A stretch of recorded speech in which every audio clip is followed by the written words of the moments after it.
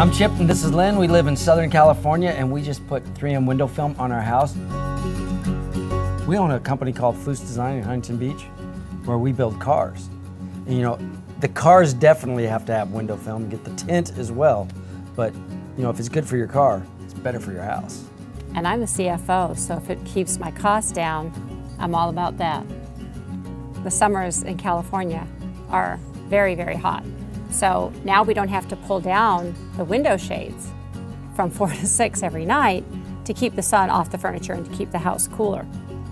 My experience with the installers was really easy, carefree. They were very fast, very efficient, but for me, the clean freak, they were very clean too. So you really couldn't tell that anything had been done. Except for the windows being clearer because the old film had kind of a haze on it. Had a haze. That was the first thing I noticed when I looked. I thought, did they replace the glass too? Right, No, right. It looks fantastic. It looks great.